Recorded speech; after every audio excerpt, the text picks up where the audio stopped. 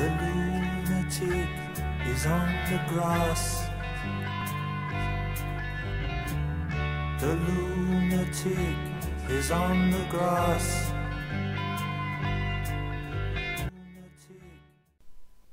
I want to talk to you today about the disaster, which is Fukushima. I want to present some of the facts, the evidence, and some of the conclusions, which don't necessarily, when examined, jive with the Japanese government reports, the reports coming out of Tepco, which are all lies anyway, and what the mainstream media has necessarily been telling us about this event. First, let's look at some of the facts. And what I'm going to do is I'm going to present to you some of the photographs of this 9.0 quake that occurred approximately a year ago on March 11th of 2011. Now, I want you to remember that this was a 9.0 earthquake preceding a tsunami. And in all of these photos, at least most of them, except I think one or two, the tsunami has already come in these photographs, and this is what I want to point out. In this photograph here, you see the tsunami waters have come in, yet I want you to look at the outlying structures. This tower building here, this farm, looks like a farm structure over here, this high-rise parking lot or apartment building over here, and most importantly, this bridge. None of these structures in these photos seem to have sustained any quake damage. Now in this photo, we're looking at a shot of Okai Bay during the quake, and we see a lot of smoke from fires. We see this smoke coming up here from somewhere, but Okai Bay is right on, like all, I guess, waterfront properties. It's sitting on a silt-like ledge. Now, when a silt, and I know because I've been in an earthquake when this has happened back east in Hoboken, New Jersey, but the apartment I was living on was on a silt ledge. And although the earthquake happened in upstate New York, in Ramapo, this ledge that butts right up against the water shook like a bowl of jelly. Now I want you to look at all these structures in here. High-rise buildings, a really high-rise building in the back here, but more specifically, I want you to look at this causeway or this skyway in the background. No damage. No damage at all. And again, here in another shot in Japan during the earthquake, yeah, we see some fires in the background, but I want you to look at the buildings here. Everything seems to be fine. And especially in the foreground here, this tremendously tall Ferris wheel, which doesn't seem to be tilting. It's definitely hasn't been knocked down. I mean, you would think that in a 9.0 quake, this structure would be nowhere in the picture. And again, here's another photo from one of the outlying prefectures in Japan. And as the news would point your focus on all this damage and debris and, oh my God, there's stuff floating all around, everything is broken. But if you look more closely at this picture, this is tsunami debris in here. Look at these buildings in the background. I mean, even this building here that's being overwashed by the tsunami debris, other than that damage, the building seems to be intact. And I want you to look at this house right here in the forefront of this picture here. No roof damage, seems to be no structural damage at all. And again, the news is telling us that this was a 9.0 quake. And here's another picture that supports what I'm trying to present here. There's a truck that fell into a crack that opened up in the road from the earthquake. But I want to, once again, I want to bring your attention to the near-lying structures here where there's no cracks. I mean, overhanging roofs didn't fall down. Here's something that's leaned up against the house and it doesn't even seem to have moved or fallen over or whatnot. And look at these houses in the background too. There just seems to be no structural damage other than the infrastructure damage that the truck fell into as a result of the quake. And again, I want to remind you, they're telling us this is a 9.0 quake. Now, I don't know, many of you might recall that the day before the Japan quake, there was an earthquake in China that registered a 5.4 or a 5.8. I'd have to look through my notes to, to be absolutely sure. But in any event, it was a moderate to large quake, 5.4, 5.8. And it happened the day before the 9.0 in Japan. It happened on 3/10/11. And in comparison here, I want to show you the damage done to the structures in this quake compared to the damage that we see, quake damage that we see in the photos from Japan. Now here in this house, it's completely knocked over. I don't know what this is here, but there's all this debris piled up. The house is leaning on its side here. This next picture, you can see just all the rubble, and the buildings themselves have collapsed. And in this picture down below right here, you see that an entire building collapsed in on itself. And again, here's another picture, and this is a 5.4, 5.8. And I know a lot of you are probably thinking out there, well, Japan has protected this earthquake-proof building structure technology, and the buildings in Japan can withstand an 8.0 or a 9.0 earthquake. That may be true, but a 9.0 earthquake is about as bad as it gets. You're going to sustain some damage. And the architecture that you may be thinking of is predominantly used in Tokyo. And it's expensive, it's highly technological, and it is not used in the outlying prefectures and the outlying farm communities and residential home structures. In the city of Tokyo, yes, that may be true, but none of these pictures were of the city of Tokyo. Now I want to show you here a picture of the USGS seismograph displays on 3/11/11. Okay, these were captured by a YouTuber. I'll put a credit to her video in the description box later, but I want to show you how all of these seismographs are almost completely black. Okay, they're just black. They got lines, so they don't even look like real seismographs, is my point. And I remember that I too went to the USGS site the day of the quake and looked at the seismographs, and they actually looked just like they're being shown here. They were completely black. And I also remember that, and some of you out there may remember this too, but the USGS took down their link to their seismographic charts several hours after this earthquake hit, and I don't believe they brought them up for a day or a couple of days after 3/11. Then they were back up again. Now, here I want to show you, this is a site I found that's it's the strongmotioncenter.org. It's a seismic information site where you can go click on the cities and get the seismic readings for any particular day they had records for. Now I want to show you this. Okay, this is their seismographic readings. Let me see if I can bring this down here a little bit for you so you can see the whole thing. Okay, this is 3/11/2011. This is at the Sendai location here, and it's put out by this company here, KNET NIED. But does this look anything like the USGS seismic graphs were reporting? Here's another graph, and this was from the Sendai MY013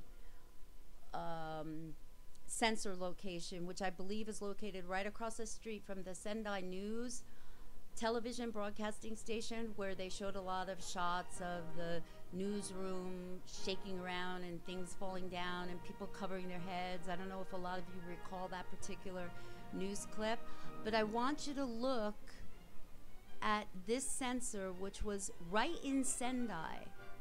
This is the seismic data that it was reporting.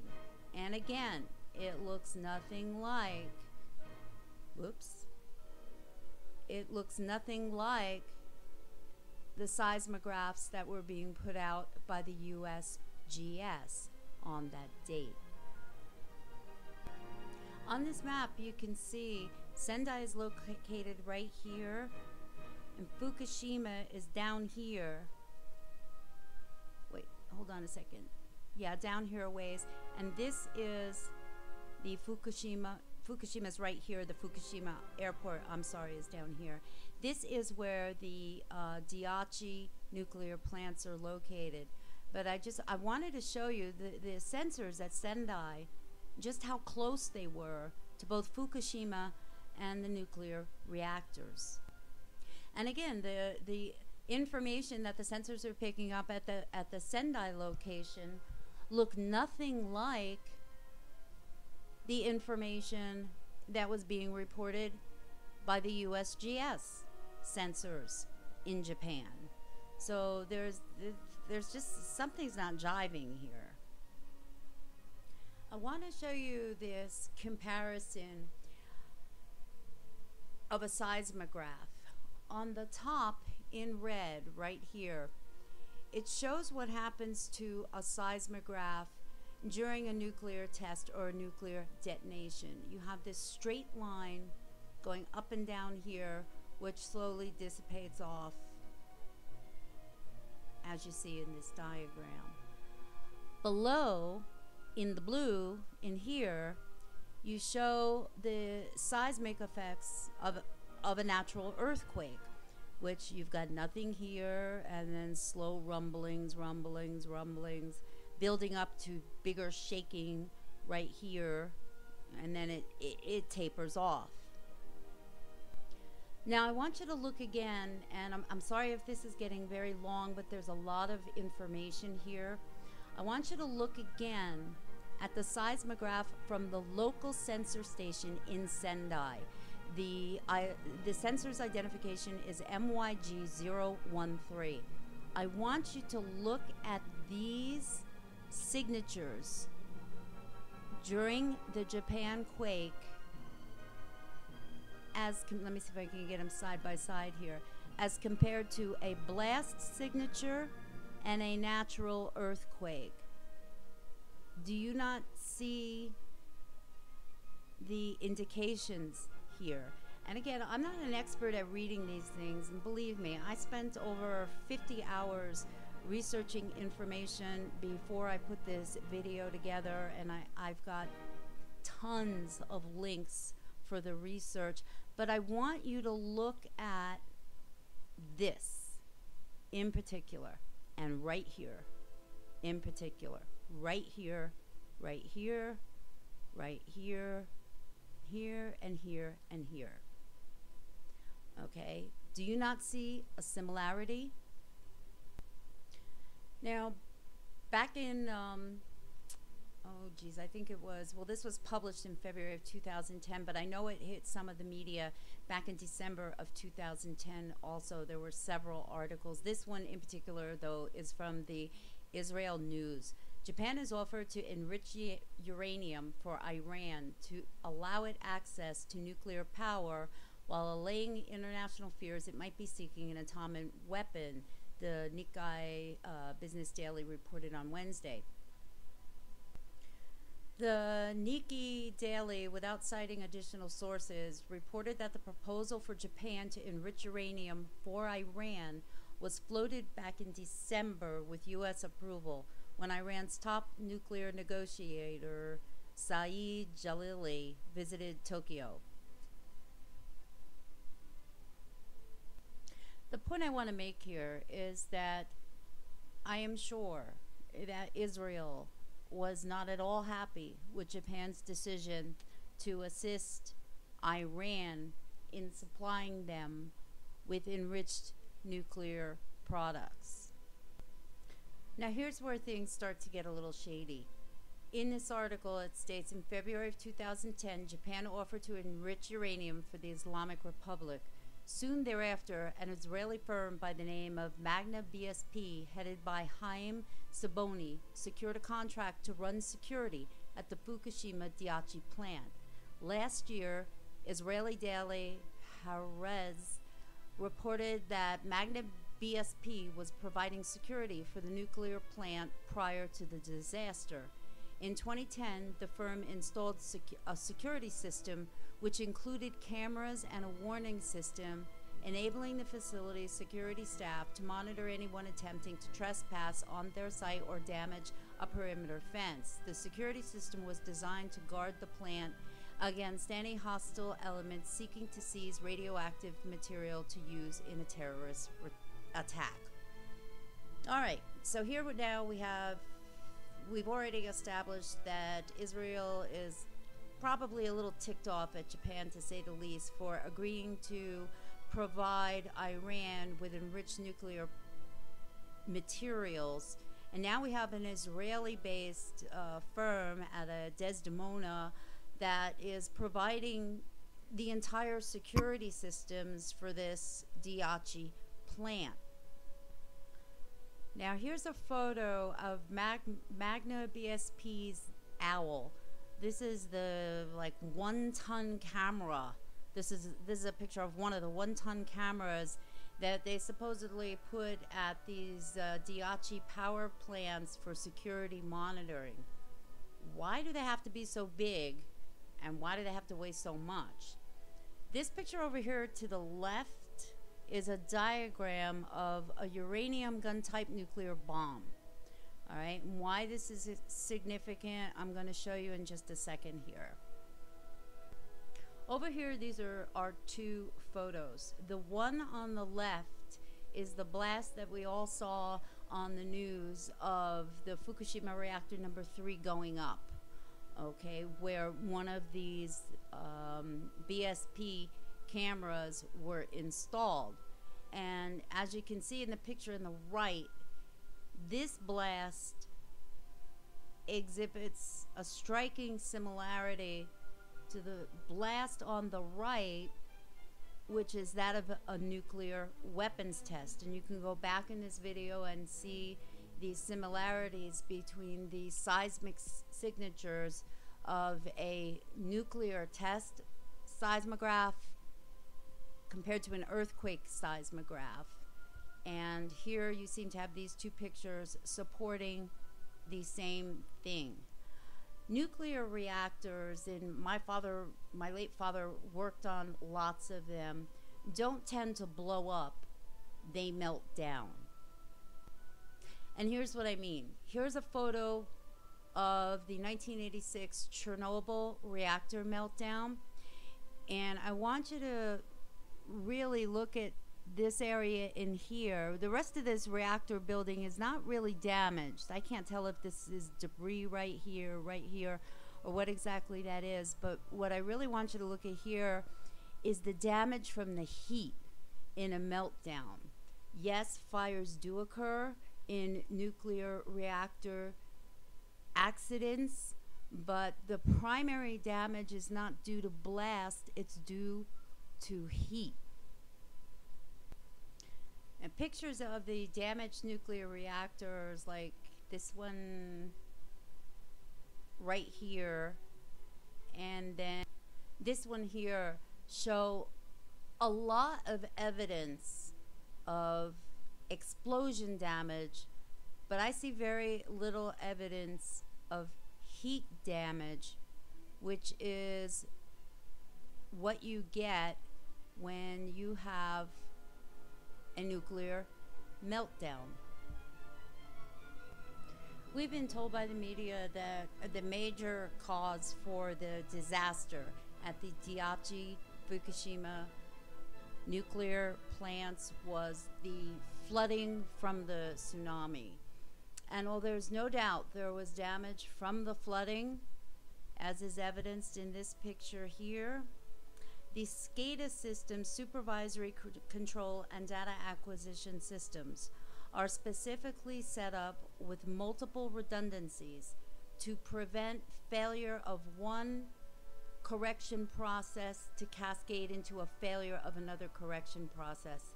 I know because I worked on these systems mostly in oil and gas, but nuclear, it's predominantly the same. These systems are redundancy proof, okay? They're designed so you don't have a catastrophic failure of the system. As we were told by the mainstream media that when the flooding came in, the generators went offline, they couldn't get them back online because the control systems were not operating properly. Well, why wouldn't they be operating properly? You know, and here comes the Stuxnet angle. The Stuxnet worm, which is admittedly was developed between US and Israeli factions, okay, was designed to enter a power plant system such as a nuclear plant system and mimic the illusion to the system that the system is operating properly, thereby foregoing the redundancy fail-safe routines that would normally take place if the system recognized a problem. That's what Stuxnet does, is it creates a false reality to the controller systems in these facilities so that the redundancy routines do not kick in. Now again, I want to bring your attention to these photographs here, and I want you to look at the carnage, and the destruction looks like it's blast related, yes, but as I explained before, you can't get a hydrogen explosion of the magnitude required to pulverize concrete, as we see in these pictures here, twist steel, and you know, and here's these holes here. I don't know what the heck these are from, but I want you to look here. This is reactor number 4. And see if I can zoom in on this. All right, if you can see this shaft right here, that's where the reactor would have been. However, about a month before this disaster, the reactor and the fuel rods were removed from this building so as they could put in new stainless steel shielding inside the building and upgrade the facility. So there's like a big open shaft here. So what caused the explosion? I'm still unclear, and like I said, I've done a lot of research on this, whether the spent fuel rods, which is the major concern, were in this facility when this thing was blown up. And this is a close-up picture of reactor number 4 here, which clearly looks like it was blown up. I mean, this doesn't look like a meltdown. If you go back in this video and look at the Chernobyl reactor, and even go back further and look at pictures of the 3 Mile Island reactor, which did sustain a hydrogen explosion, the damage was nowhere near as devastating as this damage. And if this was a bomb or a series of bombs that went off in these reactors, this was an act of war. Remember I told you that they couldn't build up enough hydrogen even in a sealed building? Never mind, reactor number 4 was where the dome was removed a month before this accident occurred to do renovation work. So there was no dome on the building.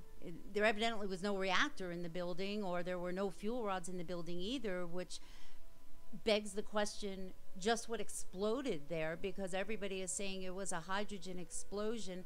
These vents here at these nuclear facilities are passive evacuation devices. Okay, when hydrogen or gas pressure builds up within the reactor, these serve to evacuate the excess hydrogen and the excess gas pressure in the structure out the top of this vent, so you don't get the pressurized hydrogen explosion reaction that we're all being led to believe had happened. And here's something else very suspicious. The security team that originated from Israel, the Magna BSP, just up and left the Daiichi reactor facilities in Fukushima 1 week before this accident happened. And they were not yet given permission by Tepco or Daiichi to remotely take control of the systems at the reactor. They evidently had done so anywhere. Who says, although there is no access to the area, Sabotage said that the cameras from his company's security system, which were installed high up, were probably not damaged and likely captured the post-quake explosions at the site. Well, where are the cameras then? Why has nobody recovered these cameras? So we have Sabotage stating in one paragraph that they had not yet received permission from Tepco or anyone else at the Daiichi facilities to hook in remotely to the main systems there. He's quoted as saying here that although Magma is able to gain remote access to its computer systems, which retrieves the camera's images, blah, blah, blah. So what I'm seeing here is they didn't have permission, but they did it anyway. And here's something else that seems to be completely overlooked by the mainstream media. 24 hours after the earthquake, Fukushima Police Station told Government Crisis Management Center in the Prime Minister's office that an explosion occurred in Fukushima #1 nuclear plant. The Nuclear Safety Agency in the Prime Minister's office refused to accept this information on nuclear reactor explosions by saying that is not possible. Well, let's look at why he says that. Go right down below here. Special Advisor to the Prime Minister on Nuclear Power, Goshi Hosono, said no expert had predicted the hydrogen explosion would occur at the reactor building. The Japanese Nuclear Safety Commission, Haruki Madarimi, said that the containment has been refilled with nitrogen, so a hydrogen explosion would not have and could not have happened. Hydrogen explosions, because they were, it says imprisoned, I don't know if that was the right word, by what is called common sense among nuclear experts, which turned out to be wrong and more like excessive self-confidence over the confidence or ego, which is part of the human working culture. So what we have here is the reason why the nuclear experts for the facility could not believe the police report that a hydrogen explosion had occurred was because the containment facilities had been previously pumped with nitrogen, which would diffuse a hydrogen explosion should that have been a possibility, which evidently they knew it was. And here we see again, since hydrogen generation was not the cause of most past reactor explosions, adequate attention was not paid to this phenomenon during the Fukushima disaster. But when cooling malfunction occurred in the 3 Mile Island reactor in 1979, a hydrogen explosion occurred inside the containment vessel 10 hours after the malfunction began. The reactor building and containment vessel withstood intact in spite of the blast. So in conclusion, maybe some of the elements that occurred during the Japan earthquake and the Fukushima disaster were natural, but there is substantive evidence that there may have been man-made elements to this disaster.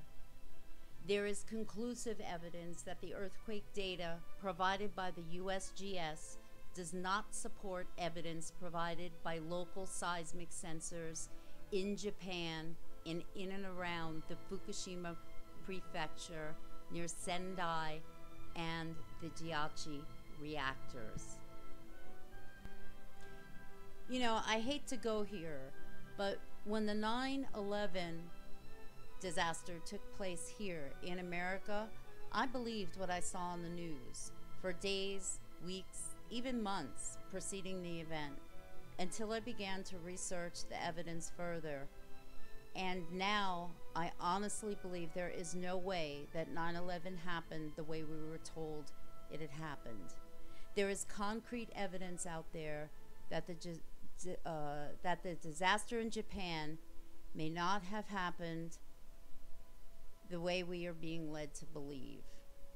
If it did not, if this was not a completely natural, unpredictable event, if it was in fact an act of sabotage for whatever reason to promote whatever agenda, the perpetrators of this event are guilty of murder on a global scale.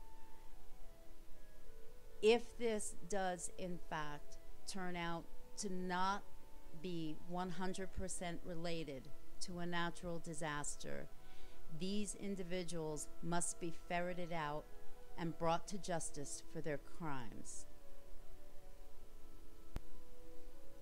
If in fact this was not an accident, this brings nuclear warfare to a whole new level. I'm sure many of you have heard about the neutron bomb, which is a small explosive device, has a very small blast radius footprint, but expels about 10 times the nuclear radiation of a typical nuclear bomb. It's designed to immediately kill people in the blast area, but once the blast occurs, you know, the entire nuclear reaction is over. What is happening in Japan is a neutron bomb on steroids. Okay, there was no blast radius except for the initial blast that we saw in the photos in this presentation here. But the problem with Fukushima is that this radiation emission is constant and is cumulative and is global. I want to thank you for watching. Please subscribe. I have too many links for this research to post in the description box below. If you're interested, contact me and I'll email you this information. Please post your comments for discussion below here. I'll be posting a video on the radiological effects of this disaster that are occurring now in the Northern Hemisphere. Please subscribe to this channel. Are you still sleeping? Are you awake yet?